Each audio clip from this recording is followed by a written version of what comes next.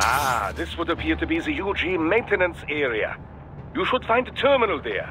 Something they use to upload mission parameters to the UGs. And something I can use to access the lab's main server? Perhaps. But first you need to take a DOOMP.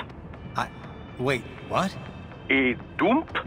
A digital optical output mounted proxy. You'll need one to interface with the terminal.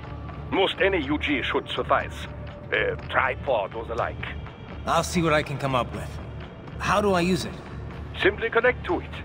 You should be able to use your communications outlet to control the proxy UG. All right, let's give it a shot.